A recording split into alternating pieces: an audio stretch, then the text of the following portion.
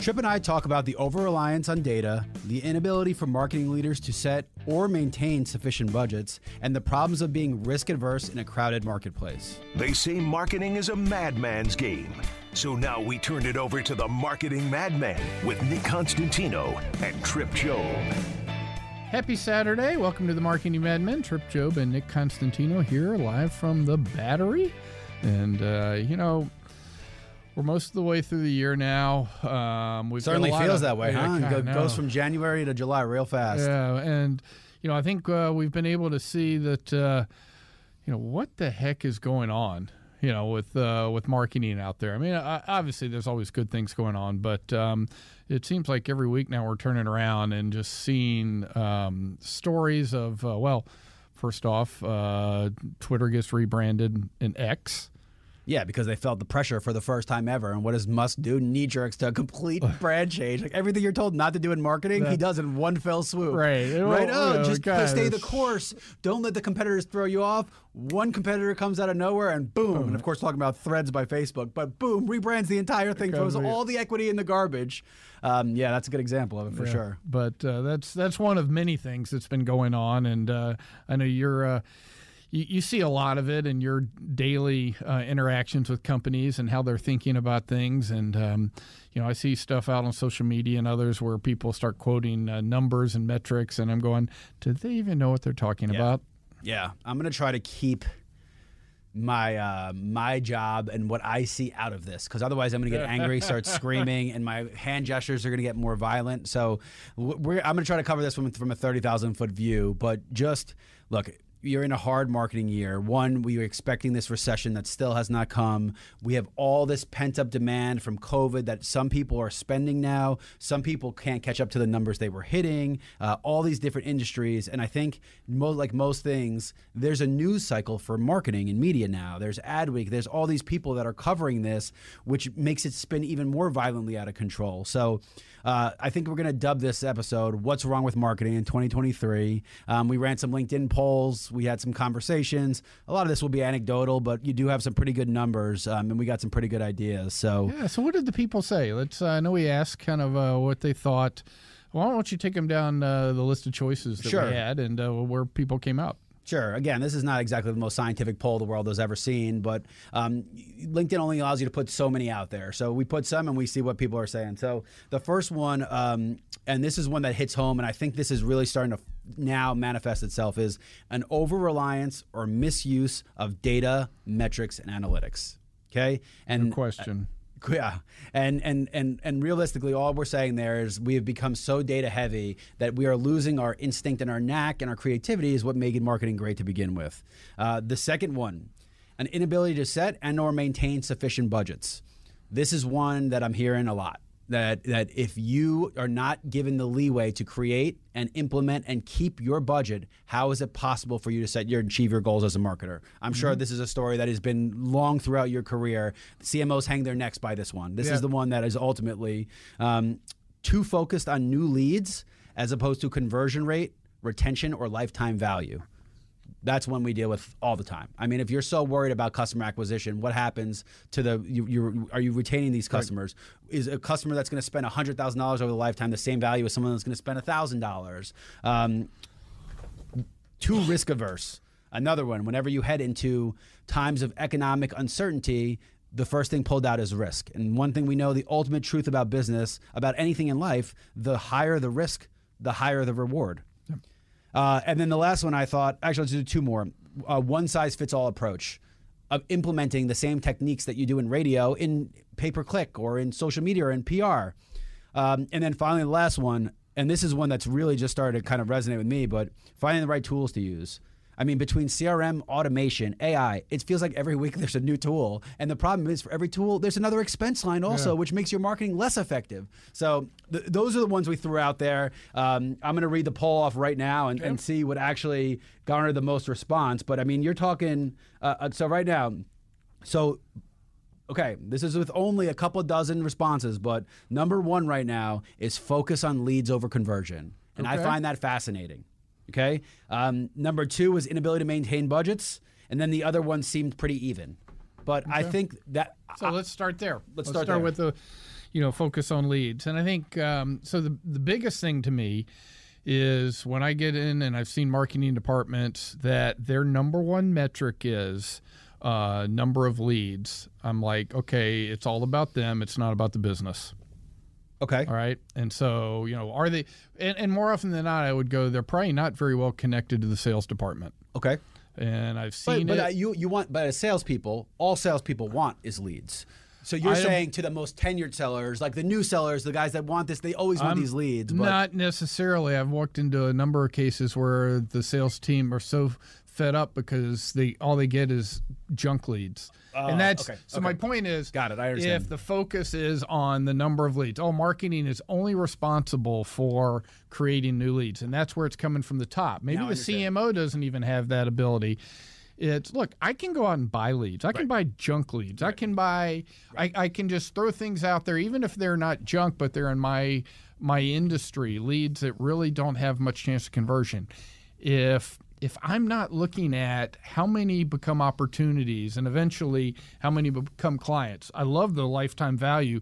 A lot of companies aren't there. They don't know how to measure that. That's fine. Yeah. But understand what's your typical rate. We had that discussion this morning. How many prospects does it take to get demos? How many demos does it end up taking to typically land a customer?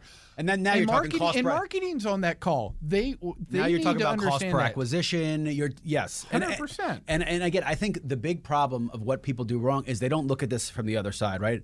How much are the bad leads costing you? You got to send salespeople. You have to have people answering the phones that are spending their time putting dealing things with bad in leads. Salesforce or whatever your CRM is. Yeah, and we all know from the sales side, there are always going to be salespeople who just love to use CRM. They're going to keep every note of every client they've ever had. That doesn't mean they're closing a damn thing. It just means they know how to use the system. So I agree. I mean, look, I walked in, once or twice, and I was like, God, this is a huge spike the year before in leads, and the marketing team was a little worried. How were they going to measure this year and be judged? So they looked at. They had done a contest the year before. So guess what? End of the year, October, they ran a sweepstakes. How many of those leads panned into anything? It was just to bump the lead number back up. So year over year. Yeah, and I would also go one further, depending on the business you're in. But if someone's jumping into a sweepstakes to win some rinky-dink little prize, they're probably not a good candidate to begin with, because who does that? Like, when was the last time you're like, wow, I really need blah, blah, blah. Let me join this sweepstakes. Well, in this case, it was sweepstakes for, backyard. I mean, it was the right thing. But the reality is most of the people who entered would not spend their own money.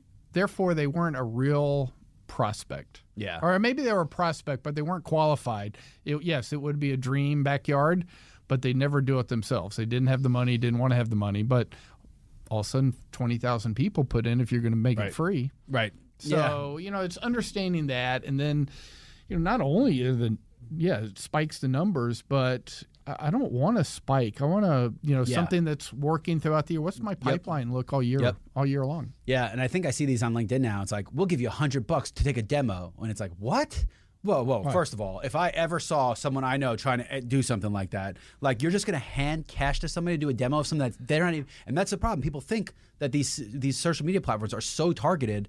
You know how many things I get that's not even in my realm of scope that I'm getting ads for. So, yeah, and I think it also is a matter of marketing. If you are only tracking leads with your marketing, you may have a full funnel, but are you getting the best clients? Are you getting the best consumers? Are you increasing your own value proposition? Because sometimes if you're running a $100 special, you're going to get tons of clients, but what is the perceived value? It's low because all you see is that $100. So I think that this is going to become more and more of a problem. And I think that one of the things people are starting to realize is when you go to Google and you go to pay-per-click, what you're getting most of the times are bad leads that you have to put so much effort to following up with. And my only recommendation there, if you are on that kind of plan, follow the success of those leads. See how many it really takes to convert to a demo or a next call. Follow that path. Because I think you'll realize that you may be spending $15 per click, but if only 5 of those clicks are working, then you might be spending more like $300 or $400 per click, which is not good part of the value equation. If you're an owner or a president or whatever, and this is, look, this may be your quarterly reviews, but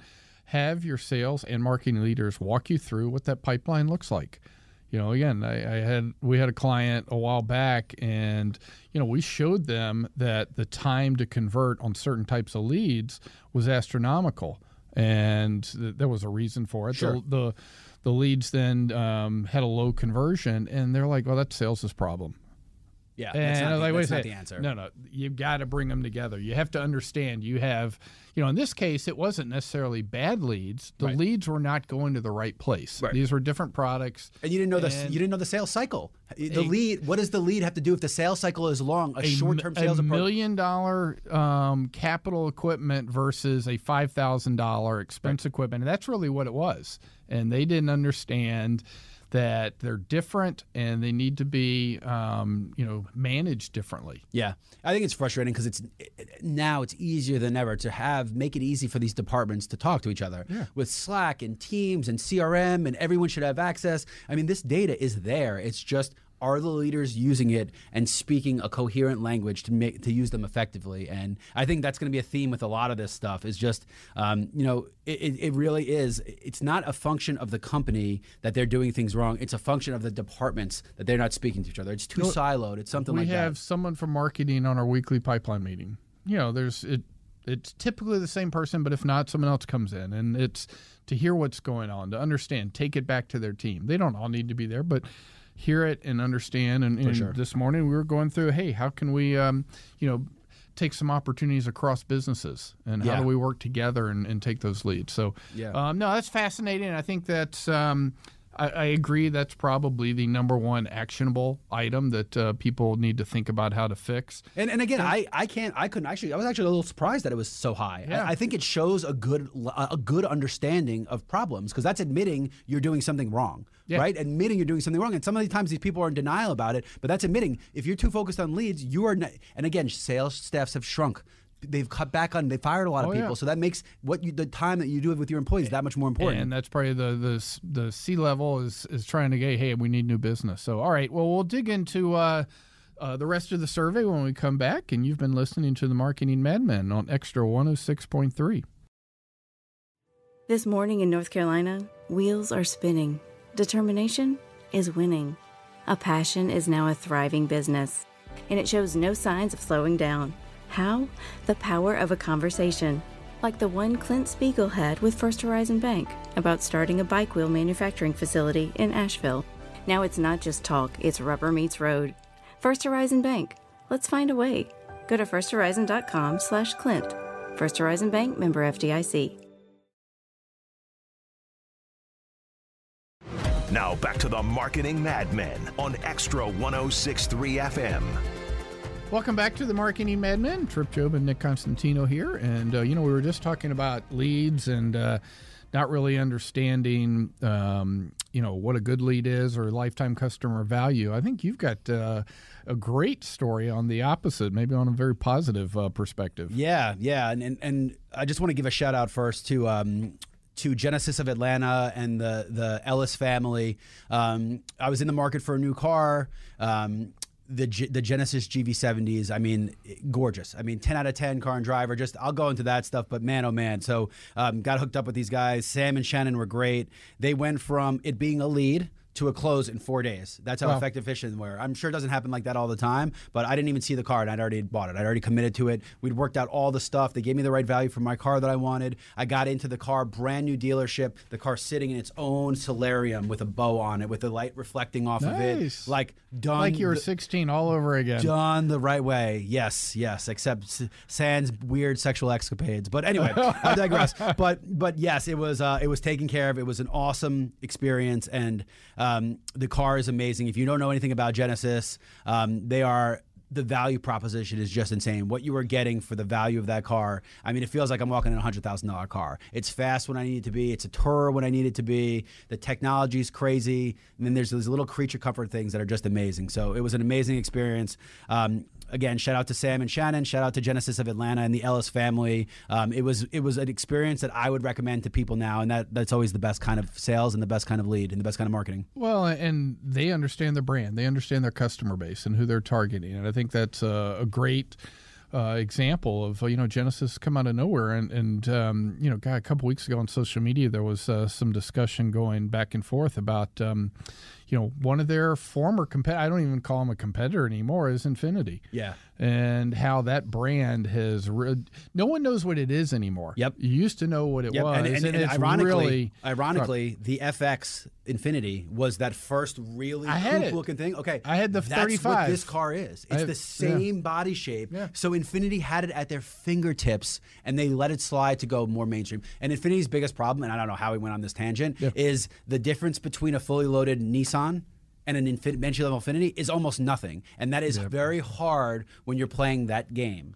Acura and Honda have done a much better job. And Acura, you're known performance, modes, racing. What's the difference between an Infiniti and Nissan? You can't even tell me, which makes it really hard to stand out in a crowded segment. It wasn't on our list from the survey, but that was one of the tenets that we used to always have is, what is that brand's value? You talk about brand value proposition. What are the core tenets of the brand? What are the certain messaging in every one of our brands? Because we did have different tiers. Yep. And we made sure that those messages did not get too close. Yep. Right. And that's when you're competing with yourself. It's a good thing to some point, right? Because you're weeding out the competition. But if you're cannibalizing your own sales, then it's counterintuitive. It doesn't help anybody. Right. And another one for another day is, so that's the first part. And then the second part is having a price continuum.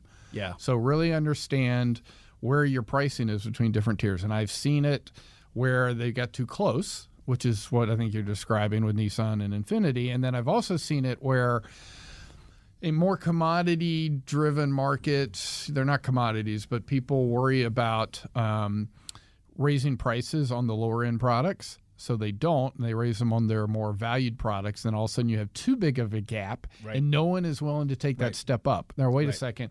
It's not worth 30% more. Right, and it's too hard. But they might be worth 12 to 15% more. And it's too hard to just create a middle, right? That would be the natural section. Have the top one go up, have the down one go down, and then shoot one right in the middle. But creating a brand new brand line is not as easy as people think it is. No, that's a huge investment. So, all right, well, we got our away tangent. from it. We got our tangent out of the way. We got our tangent out of the way. Number 2 was budgets.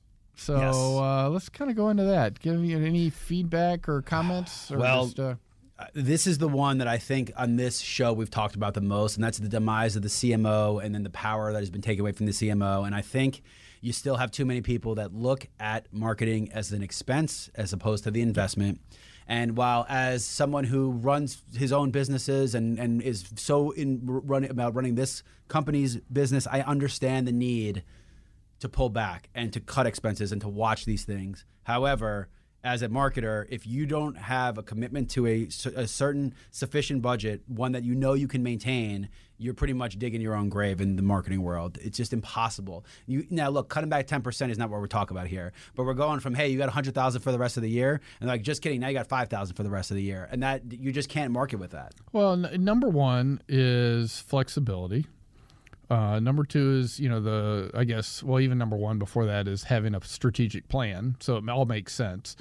But the days, and I used to hear it, funny stories about you walk in to a business in mid-January and they go, well, our budget's already committed for the year. Well, those days are gone. And if someone says that, then you already have a problem that they're locking themselves in, whether it's advertising or whatever. Yeah. Or they don't see the value in what you're selling.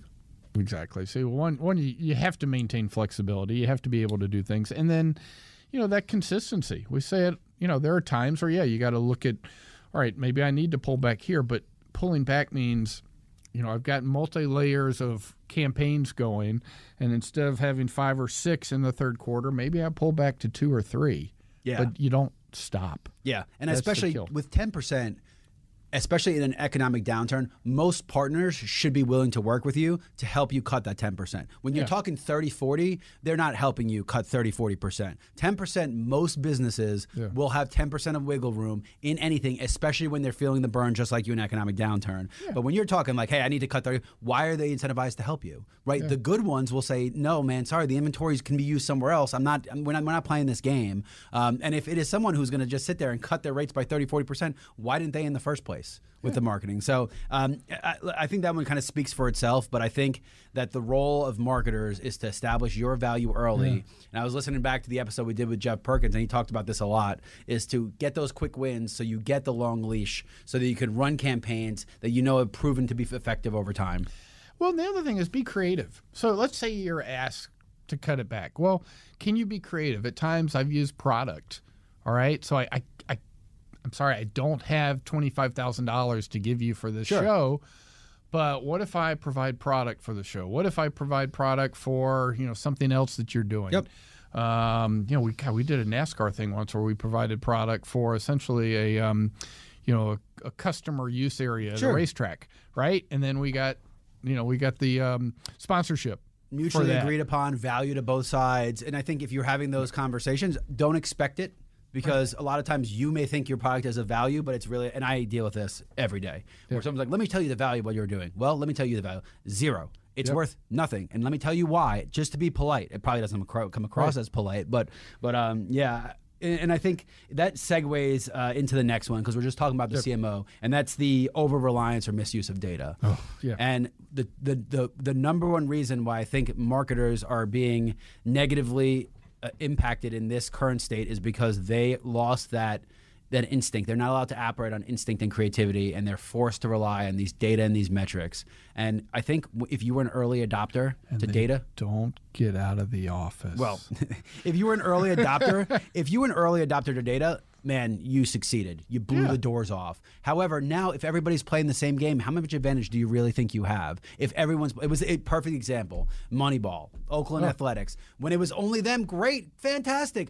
Now everybody's playing it, which has leveled the playing field, which means it's not as important for you to use it. So it's going back now to that snicker type manager who's like, he's got to have a feel for the game. He's got to use his instinct. So I think business is following that same trend. And if you become too over-reliant, one, you get lost in the data. Two, if you're in the office and you're not leaving, you're not seeing what the customer's seeing, how do you have any clue what's going on? But three, I think the data sets, now it's just companies are offering tools that you don't need, that you feel like you need because you need to read new levels of data. How much data can there really be? You're selling a product for a certain amount of money to a certain subset of people, right?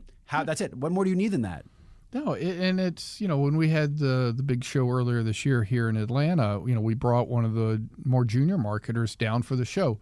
She learned more in 3 days, than she would have looking at data for the next 3 months or more. Yeah. And I'm just a huge believer in that. You've got to get your marketing teams out a little bit. It's not just read what's on the internet. It's not, go through the pile of data, look at the pretty charts, Tableau, you name it. It's getting out and seeing how things really happen from time to time. And so you've got to have that perspective, and you have to understand. And then you also have to, know where to take that anecdotal data and where do I have enough of it, and not take the first. We were talking this morning. We've switched people from an old PDF newsletter platform now to a live, online platform. And so we're starting to get feedback, and there's good feedback, what could be better, but we have to be careful that let's don't just jump immediately at the first thing somebody says. How many times do we hear it? Sure. Let's dig in, ask questions, and find out a little bit more. We're very open to make changes, but you've got to get enough of those real questions out there to see how people are interacting with your product, service, online platform, et cetera. Yeah, and anecdote, I can't tell if the tide is turning against digital, or because we have been doing our own digital marketing, I have so immersed in it that I've just learned how to counter it better. Does that make sense? Like I've sat here and we've implemented multiple first-party, zero-party data advertising campaigns across tens of millions of people that I have all filtering down to me through me, right? So that was my crash course in learning digital marketing. How many digital marketers do you think have really gone through something like that? Very, very few, having to deal with intellectual property of something as big as the Braves and like international audiences. I don't think many people are going through that. So all of a sudden through that crash course, you quickly learn who knows what they're talking about and who doesn't. And in my humble experience, not a lot of people know what they're talking about. They know those vanity metrics and they know the numbers to impress the C-suite, but they know nothing more than that. Yeah. And when it changes, are they able to react quick enough? Is what I'm seeing out there. So I think getting out there and asking a couple of deep questions about the data that someone throws out to see how much they know what's behind the data. Yeah, and I don't even think they need to be deep questions. I think they need to be borderline questions to see what the response is. Where did you get your data set from? You'd be shocked how many people that throws off. How are you telling me this story if you don't even know where the data set come from? How am I, as the marketing tool, being differentiated and delineated from the other marketing tools within this data set? Because if I'm not, then you're just saying your overall marketing doesn't work, which means you are bad at your job. That has nothing to do with me. Yeah. All right. So we got the rant out of the way. We got the rant out of the way too. Great question. What's the implication for sales of this data? Yeah. And if they can't answer that. Yeah, because you know what else? I run a sales department, so I could prime pretty quickly if it's really helping sales or not. Yeah. Yeah. And look, this is not don't use data. Like that's one thing I'll say. Please. Yeah, data is part of the puzzle. You can learn things that you've never learned. It will prove you wrong so many times. I've talked this story before about salons and fast food. You'd never think that would fit our audience. It's showed up for 7 years. Man, they're eating burgers in their cars. Let's just call it what it is. They're going to get their heads massaged when they get their haircuts. We know what it is. I'm not going to fight that anymore. Okay. Is Taco Bell going to buy us? Probably not. It's probably just not going to happen. But do I know that they're eating fast food? I absolutely know that now. So don't fight the data. It is really, especially the longer it goes, sometimes you got to tweak your proposal, your pitch around it. But it is not the end all be all. It will never be the end all be all. And those guys with the tenure and the experience. Now, that's also another segue. We didn't put this in there, but what about marketing executives and staff? I know staffing is an issue everywhere. I'm sure there are plenty of people out there that are having a really hard time staffing it. And then that brings up, do you do your marketing team in-house? Do you go to an agency? Where do you put what? And I think that issue is going to only get more convoluted and complicated over the next couple of years. Well, I think here's one that I see, and granted, I'm old, but I see it a lot with a lot of seasoned marketing leaders who have done many different things. And what often happens is businesses say, well, we only need one CMO.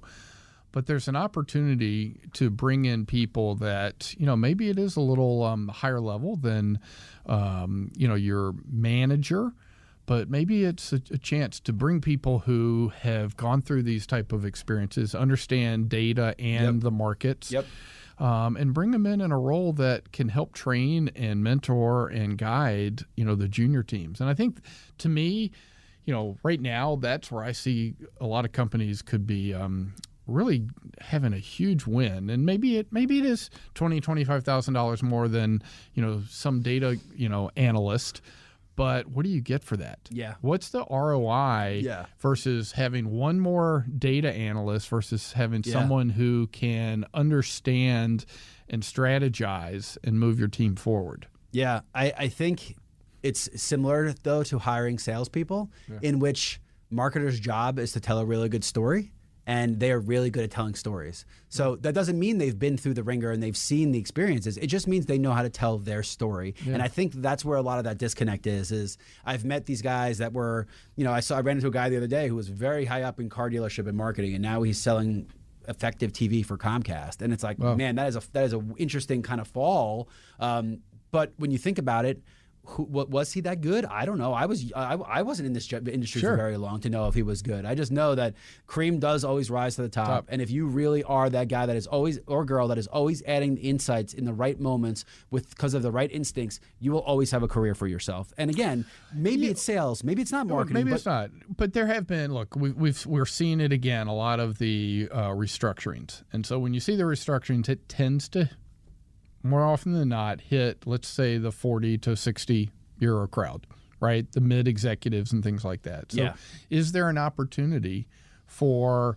looking at your new hires a little differently? What can set you apart? What can, again, do I need a team of 8, great MBA data analysts, or do I need a team of 6 of those with one, maybe just one person, not two, that can help maximize and get the most out of them? Yeah. Again, anecdotal, but I have been seeing a lot of coverage in the press as of late of the defense of middle management. And I do believe that in the next several years, all companies will be more rewarding towards loyal people and more towards loyalty because it's gotten out of control. I mean, my younger brother, the guy that was doing Meta, social media for Meta, he's bounced jobs 6 times in 8 years. And good for him. It's got him a ton of career. But I looked at him, I go, dude, you got to stop. I go, there's going to be a point where that tide is going to turn and your explanation of why you were bouncing is not going to cut it. And if you want to make it to that next level where you're the guy hiring, you cannot be bouncing around so much. You hire a 50-plus-year-old that has gone through restructuring and struggled a little bit because of perceived biases. More often than not, they're going to be incredibly loyal to their next spot. Especially if you pulled them out of that. Yes, I agree. But then it's so hard to find it, and I'm not trying to simplify it. Point is that I think staffing, especially in something that is a soft science like marketing, will get harder. And I think the agencies are having that same problem. And when the agencies are having that problem, what do? They cut expenses. They ship things overseas. They still like charging you the same amount of money. Yeah. But that is another big issue I'm seeing right now. They cut people too. I mean, they cut everybody, and they're trying to farm this in the Philippines, and they're keeping their prices the same. Yeah. They're making my brother go back to his office because they're paying for it. All right. So this one is a segue into one of the questions was one size fits all. So if you are having to cut your budgets, do not go the route of one size fits all.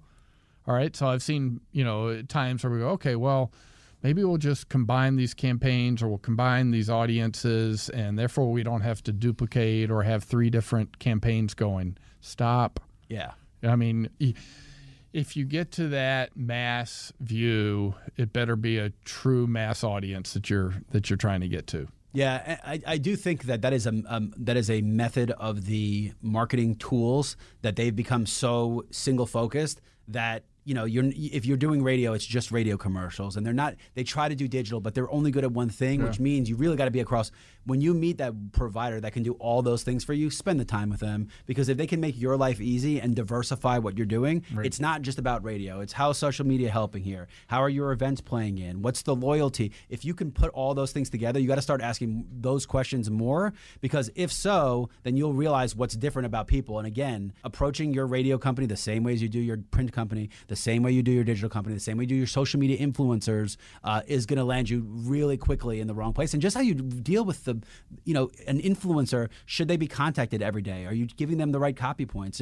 If you apply the same principles to those people, it's going to be big trouble for sure. Yeah, no question. So another one on here was finding the right tools. Yeah. So this one is another one. As I've made my way into our executive and management suite, man, I get hit up 7 times a day by someone trying to sell me some sort of crazy tool. And my response is usually the same, like 4,000% ROI. I'm like, cool. Well, we make $15 million. So you're saying you're going to make me $600 million? I go, because the only ROI that matters to me is the money in which I can generate off of this. And I never get a response back. So you at least respond. I get about 3 to 5 emails a day on lead sources. I try to always respond, man. I'm in the sales game. I try to respond. I try to get people. And now the problem is that it's so automated now, and the opposite. They acted like this AI is gonna save and you'll never know it's automated. It has gotten so obvious what is automated and what is not. And if it's automated, I will never even humor with a response. Yeah. Okay, if it is Nick Constantino 680 The Fan / Braves Network, because it pulls it right from LinkedIn. And that's another tip, actually. You want to screw with these people on your LinkedIn. Put something in there that is blatantly a computer won't realize it, and see how quickly that you see that showing up in things. Yeah. Like you put Nick instead of just you make it there's probably a K somewhere in a different alphabet. Use that and watch how quickly that shows up. That's a good way to trick that system. Yeah. But that's what's frustrating. And it's automated, and it's just like, maybe you didn't hear me the first time, or just blah blah blah blah. And I get it, I really do. But if you're not putting a personal touch on what you have to offer, you are never going to succeed, and you're part of the commodity. You are the commodity. Yeah, no, it's I said I've kind of got to the point of if I have a need, I'll respond to people, but most of the time it is so it's just blatant, and then you get the second one, and then you get the third one, and one last chance, whatever. I think that's people who are relying on those type of lists. That's the other thing that kind of gets me is they're trying to sell leads, and yet they're pulling a list that they've got really no idea why they're pulling it. Yeah, look, LinkedIn, they're making money, Microsoft. I like it as a tool, so I understand, but the in-mails, I mean, it's 5 or 6 a day of an in-mail, someone trying to offer me, selling me leads. They're going to get qualified leads and qualified meetings for you. Well, first of all, how do you have 500 companies doing the same thing? Yeah. What people are taking these meetings? Like, are you paying the people to take the meetings? Is it the lowest level executive that just wants to talk to somebody? Why in God's earth would I answer a call of a meeting service that's trying to generate a meeting with me? Would you ever answer that? No. And how much at one point, how much budget were you controlling when you were at the paper companies? Oh, well, I mean, okay, it's 18 million. Okay, so you're the person that exactly everyone's going after, and there's no chance you would ever answer those emails. So what is it? Who's being tricked? How are we allowing this trickery to happen? I don't get it. And eventually the market will collapse on itself. We know that. But for right now, where is the money being generated? I have no idea. Which brings us to marketing tools. There's a new tool every day. Is it AI? Are you using automation? So that marketing automation is happening. What are these tools? How much are you committing to? What percentage of your sales? If you're spending 30% of your marketing budgets on tools, well, that's 30% that you can't spend on marketing. Are you paying an agency 15%? Are they worth the 15%? If not, no radio station, no TV station, no company is just going to give you an extra 15% of value. It's going to disappear from somewhere. So what are you doing? What are you doing with those tools? Yeah, no, I think it's fascinating. When we come back, we'll let's dive in a little bit more to the tools. Yep.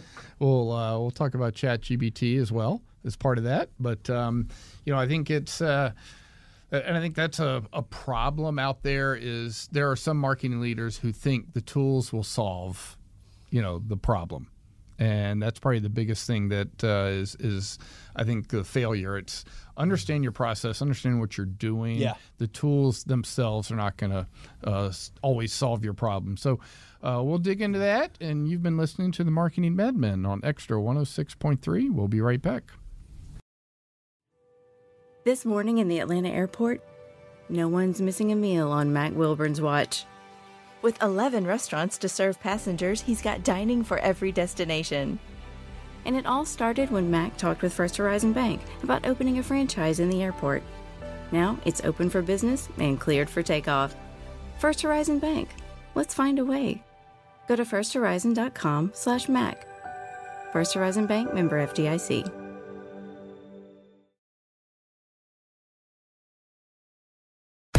Now back to the Marketing Madmen on Extra 106.3 FM.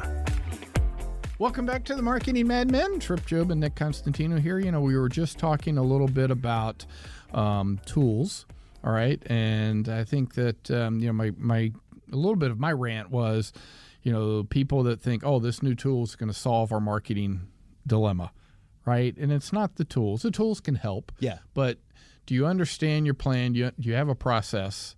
And that is the core part. Now, can you automate? Can you find better data, dive in? Whatever those tools may be, I think that's where they can help you. Yeah. But the tools themselves aren't going to solve the problem. I mean, ChatGPT is not going to solve a problem.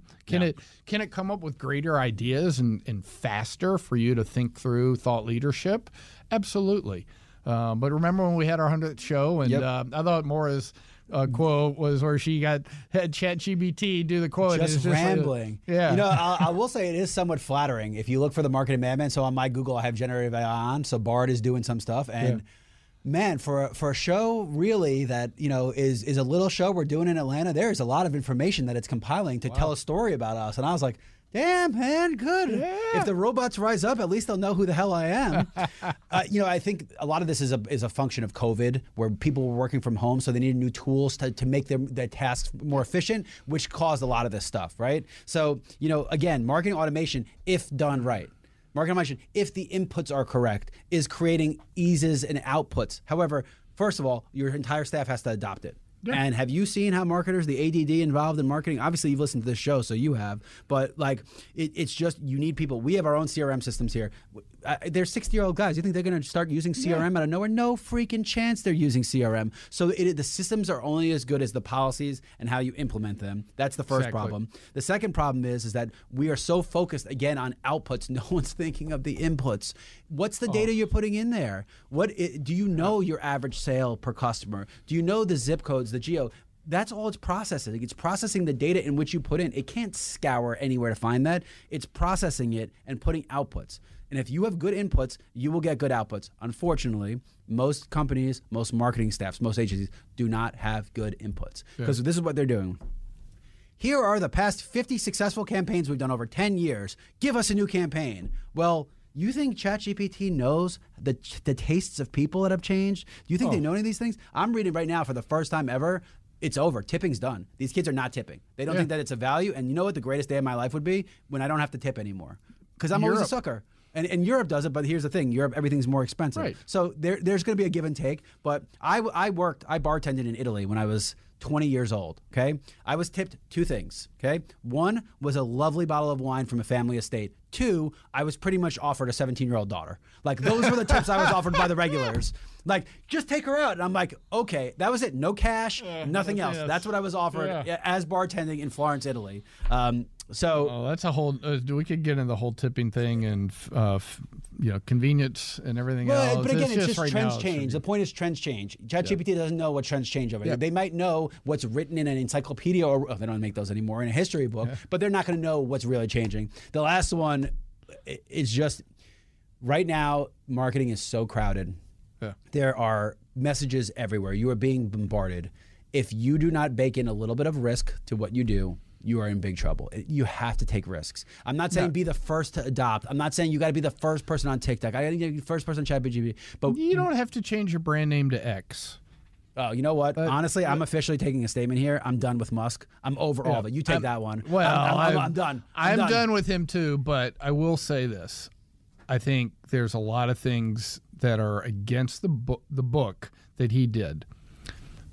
But the amount of press and eyeballs that will come on because he made this huge radical view, and a lot of people, which I do agree, it was done from, I think, a personal standpoint, his way to rip the Band-Aid off and throw a lot of things back in the employee's face. And throw $20 billion in market value out the window. Exactly, yeah. But he is going to there's going to be so much interaction around that. I mean, Twitter had kind of, dropped back down the last few months. So I do think he is going to get the initial rise. The question will be, by 2024, will X be relevant anymore? So that was a huge risk. No one's, you have to be worth gagillions to be able to do those type of things. Again, I don't think it's going to be successful because I don't think he has enough employees left to really drive a meaningful value with the company. No, not thought leader employees. He's driven them all out. Right. And so I think that's the problem. And the brand will never solve that. Yeah. Right? That's a different issue. So I think he'll get the exposure he wants. Yeah. But I think there's other underpinnings that are going to be his problem. But yes, that's you do need to stand out from the crowd. I mean, one of the things that we're seeing right now in a lot of places is more and more people want to be back congregating, be in person, meetings, conferences, ways to, have that, look, I talk to people all the time on Teams, but I'm offering the ones that are here to have, a coffee meeting or whatever. The question, though, is that a trend? Or is that just making up the difference for when it wasn't able to happen for the previous 3 years? And that's what I think people are having a really hard time delineating. Because I'll tell you right now, Live Nation is doing 8 concerts for $20 again, which means the demand is not there right now. Because I'm more on the B2B side. But on anything is a matter of because you couldn't do it for so long, you desperately want to do it again. Is that a trend, or is that I think it's understanding the saturation of the market. So here's my view on, and I've seen a lot of concerts this year. We made a decision not to go to one this week because of the cost, and it was like, well, we could go do other things. I can see someone for free at a restaurant, and so I think right now on the entertainment side, I think it is so saturated. Everyone is back. Everyone's got their last concert. I think that's going back to you may have to do it, but are you going against the trends? I think my example in conferences and face-to-face business meetings, I think people are looking for that again. I think people are tired of being on Teams all the time. To have a civilized conversation over coffee or whatever and get to know the person, I think that's an opportunity that is real again. Yeah.